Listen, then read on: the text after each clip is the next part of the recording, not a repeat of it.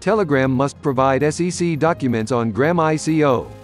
Documents about the spent $1.7 billion should be submitted before February 26, 2020.